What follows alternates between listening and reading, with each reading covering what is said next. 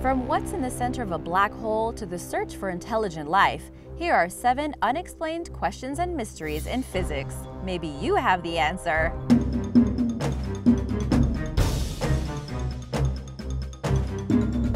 Number 7. Ultra-high energy cosmic rays. Every single day, the atmosphere of Earth is being hit by particles from outer space. But some of these particles have a very high energy to them, and physicists call them cosmic rays. By studying them, physicists have learned a lot about the universe at large, including the basis of astrophysics and particle physics. However, while observing these cosmic rays, they notice that they have an energy that is far above what other cosmic rays have, so they are now being called ultra-high energy cosmic rays. What is so mysterious about them is that it is unclear where they came from. This mystery began back in 1962 when 2 scientists named Dr. John D. Lindsley and Livio Scarsi saw one of these ultra-high energy cosmic rays, and its energy output was an astounding 16 joules. It would take 1 joule of energy for a person to take a small object off the floor and put it onto a countertop. While this may not sound impressive, it's important to note that unlike the force lifting the object, the particle is compressed and focused into an area much smaller. And so, when doing calculations, you see that the particle with all this energy is basically traveling at the speed of light. This means that the energy within it is massive on all levels. But where do they come from? How do they get all this energy compacted into such a small space? It's still unclear. There are theories, including one that says that a dying supernova shot them off into space, but no one really knows. Number 6. Universal inflation? What created the universe is a topic that many physicists have debated for years and are still debating to this day. Many interesting theories have come from it, including one about how the universe was both flattened and inflated into the form it is now. I'll try to explain. The universe as we know it is both expansive and yet it's flat in the eye of physicists. By this I mean that the content of the universe is actually very well distributed, and so if you go off in one direction, you won't see a larger portion of things than you would if you went into another direction. But for Big Bang theorists, they feel that at the beginning it wasn't that way. In comes the inflation theory, where one section of the universe decided to expand at an astounding rate. This inflation supposedly smoothed out the roughness of the densely populated area, creating a flat universe where everything is more or less balanced and equal. The only problem with this theory, despite how good it sounds to many physicists, is that it's unclear why the inflation occurred at all. Was it a cosmic incident? Was there an outburst of energy similar to the Big Bang? No one is sure, and it's practically impossible to test. Furthermore, it's just as unclear what happened within the universe during the act of inflation, which could help us better understand not just the principle, but why the universe acts in certain ways. Number 5. What's in the center of a black hole? Black holes on their own are some of the most wondrous, dangerous, and mysterious things in the universe. They're caused by many things, including dying stars that have their gravity amped up so high as it implodes that when it forms, even light can't escape. Which brings us to the question, if nothing can escape a black hole, even light, then what is at the center? For such a simple question, there really is no answer. Black holes have been proven to manipulate space and time in their own way, so actually trying to prove what's in the center has been difficult. You can't send a probe into a black hole because it would cease to function the moment it got within range due to the gravitational pressures. Not to mention sound waves wouldn't be able to travel out of it. Any object or person would be eventually turned into a string of atoms via the process of spaghettification, which is a real scientific term. With no way of observing or relaying information from within the black hole, it's truly a mystery. Is it a portal? Can you travel to another time? This is one thing that many people are desperate to find a way to solve.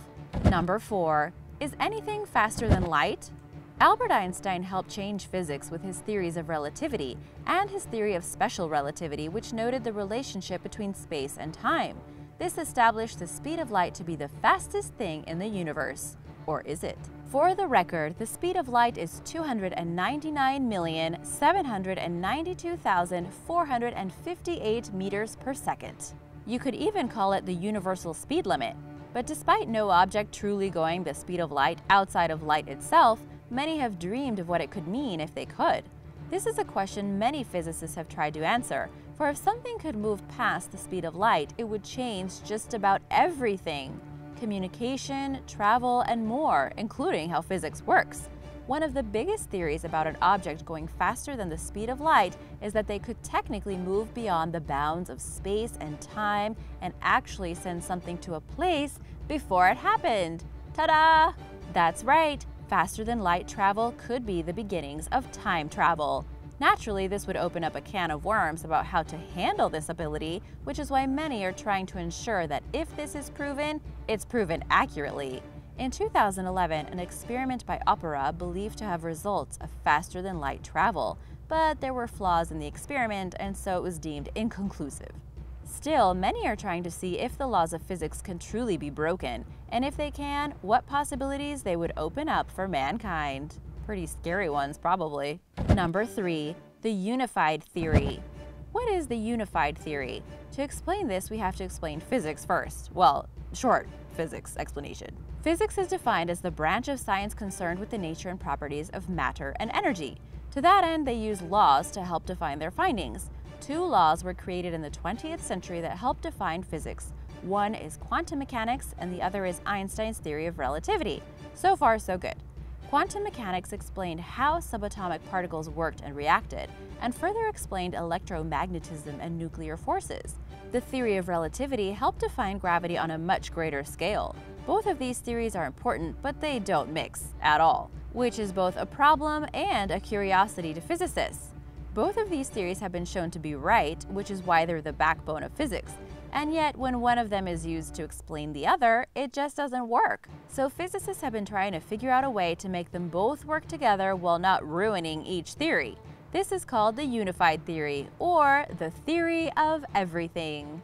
If this theory was found to work, it would greatly change how physics is perceived and how the mechanics of the universe function. Some even believe that quantum mechanics and the theory of relativity are actually pieces of a much larger puzzle just waiting to be found. Number 2. Dark matter and dark energy. Scientists have a theory about something in the universe that they are desperate to prove. It's a theory about what lies in the unseen parts of the universe. This is the theory of dark matter and dark energy. This all started a long time ago when studies of stars at outer edges of the galaxy revealed that they were moving faster than they should. What caused this? The answer was dark matter, matter that is unseen yet has a pull on objects within the universe. As for dark energy, this came by the realization that the expansion of the universe, as the universe is constantly growing, is going much faster than should be allowed given the gravitational pull of matter itself. So what's accelerating it? Dark energy. In fact, some physicists believe that 70% of the energy in the universe itself is comprised of some form of dark energy. Here's the problem. Despite numerous very credible theories about why these two things exist, scientists cannot definitively prove that they do. Dark matter in particular is nearly impossible to capture, especially with our perceptions of it. Since it is dark matter, it doesn't interact with light in any form, so if you can't see it, how can you catch it? The Large Hadron Collider is said to be a stepping stone to getting dark matter, but it's unclear if it will truly produce what they need to prove the theory. Either way, this is one of the biggest mysteries of physics, for if we can only see 5% of the matter in the universe, is dark energy and dark matter the other 95%? Or is something else out there? That's what physicists are trying to figure out. Number 1. Are we alone? If there is a question more asked than what created the universe, it would be, is there other life out there? This question has arguably been asked by virtually every human in the world, including many physicists. You might ask, why is a physicist asking this question from a scientific standpoint? Well, it ties into many beliefs about the universe, mainly about the universe being flat and balanced. It might be that way in terms of planets and stars, but not in terms of life. Some people used to think that Earth was in the center of the universe, which was of course disproven. Then there was a belief that planets in the universe were limited, which was also disproven. In fact, more planets are being found every year. But despite all the technology, probes, satellites, and imagery, there have been no signs of intelligent life other than on Earth. If the universe was truly made equally and balanced, how is this possible? How is it that despite finding planets that are capable of sustaining life, known as Class M planets, that we haven't encountered a single alien race? And even foregoing Class M planets, We found numerous planets via our study of the stars. So are all of them truly barren or gaseous, unable to support life? This is what scientists call a paradox. One in particular is called the Fermi paradox, where it simply states that if there are intelligent life forms out there in the universe aside from on Earth, why haven't we been able to talk to them yet? Others say that we're lucky we haven't encountered any yet because we might be in big trouble. This brings up another imposing question. If there isn't other life out there, why did it happen on Earth? Are we special? This can be a scientific and philosophical question. These are questions that physicists ask because the answers have a big impact on how we view the universe and ourselves. If we are alone, that means that we are truly special and unique. Everyone is asking this question. Thanks for watching! Do you have any of your own theories or questions in physics? Let me know in the comments below. Be sure to subscribe and I'll see you next time. Bye!